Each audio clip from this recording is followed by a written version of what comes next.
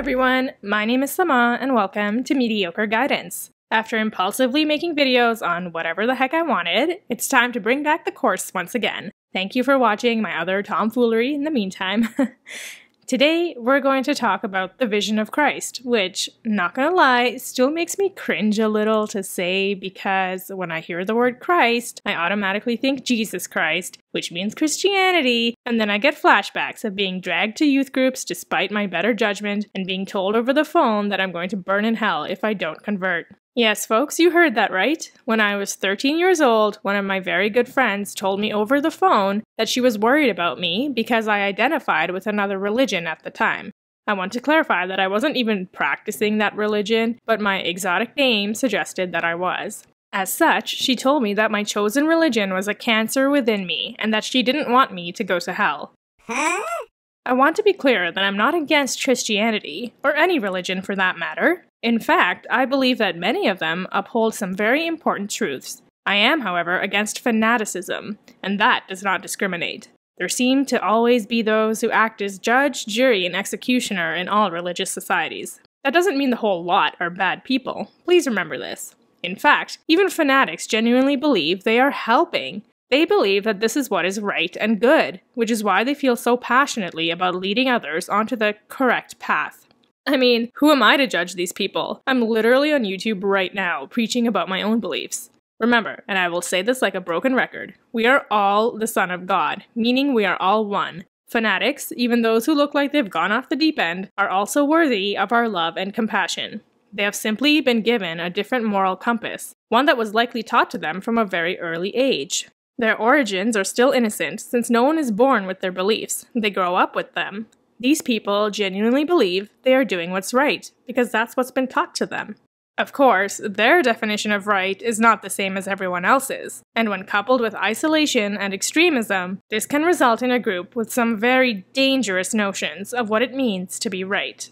On the other hand, I've had people in my life impose their beliefs on me, and even they don't know why. I once briefly dated a guy in university who told me if we got married, I would have to change my name to one that satisfied his religious mother. You can probably guess how long the relationship lasted after that conversation.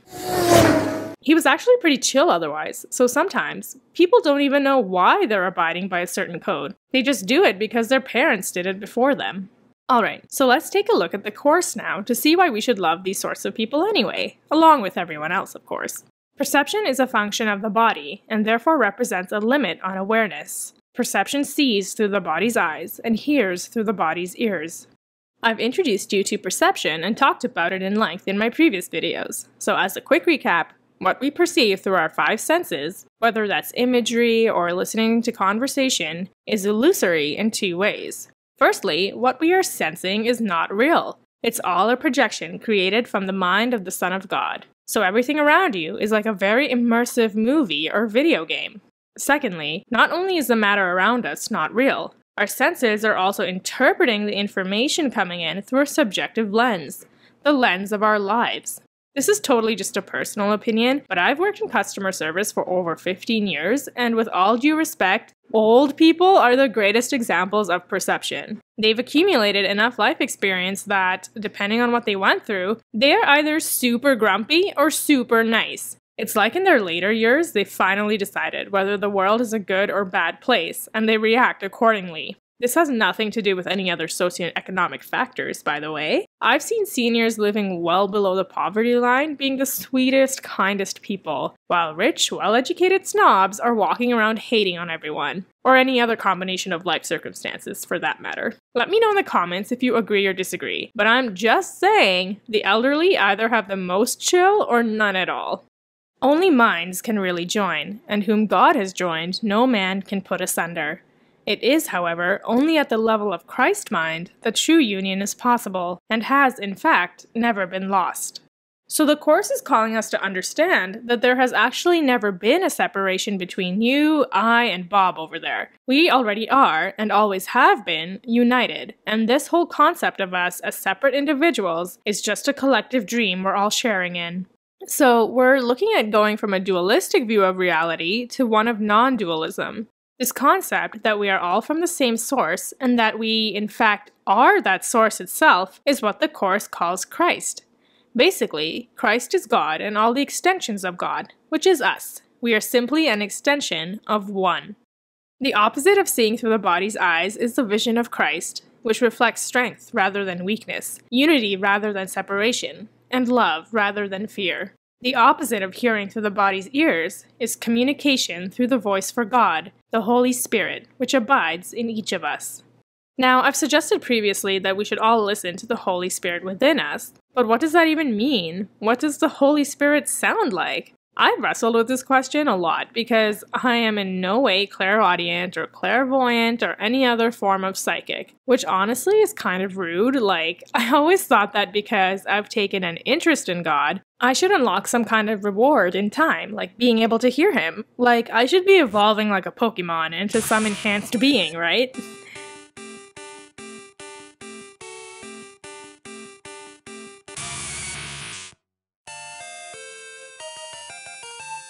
But as I go through life, I realize that the voice is usually my own, and listening to my own voice has more to do with my own self-imposed limitations than anything else. As Rumi once said, your task is not to seek for love, but merely to seek and find all the barriers within yourself that you have built against it.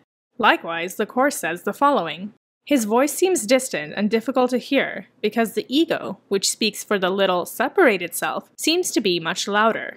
This is actually reversed. The Holy Spirit speaks with unmistakable clarity and overwhelming appeal. No one who does not choose to identify with the body could possibly be deaf to his messages of release and hope, nor could he fail to accept joyously the vision of Christ in glad exchange for his miserable picture of himself.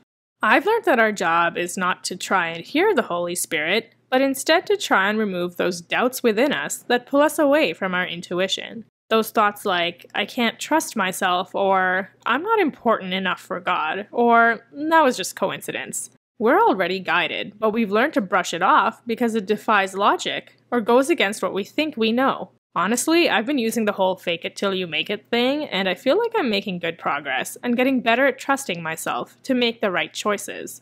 I have a little trick I use that comes from the book The Choice for Love by Dr. Barbara DeAngelis. She suggests to ask yourself the following question whenever you're at a crossroads. What would be the most loving thing to do? Sometimes that means loving yourself and enforcing boundaries. Other times it means swallowing your pride and making amends with another, even if you know you're right. We should also strive to practice true forgiveness, which is the ability to see the innocence in everyone around you, with the understanding that any attack is simply a cry for help. When we combine love and forgiveness, we are able to see past the illusion we've created. Christ's vision is the Holy Spirit's gift, God's alternative to the illusion of separation and to the belief in the reality of sin, guilt, and death. It is the one correction for all errors of perception, the reconciliation of the seeming opposites on which this world is based. Its kindly light shows all things from another point of view, reflecting the thought system that arises from knowledge, and making return to God not only possible, but inevitable. What was regarded as injustice done to one by someone else now becomes a call for help and for union. Sin, sickness, and attack are seen as misperceptions, calling for remedy through gentleness and love. Defenses are laid down, because where there is no attack, there is no need for them. Our brothers' needs become our own, because they are taking the journey with us as we go to God. Without us, they would lose their way. Without them, we could never find our own. Choosing love is acknowledging our true nature as a divine unity. Choosing love is the act of removing the veil of projection in front of us. When you love yourself and others as if they are extensions of God, because they are, the Holy Spirit will nudge you in undeniable ways, and you will start to experience miracles. Others may consider them coincidences, but you will know in your heart that your determination to love is working, and that you are the one bringing us heaven on earth. Thanks for watching, fam. I'll see you next time on Mediocre Guidance.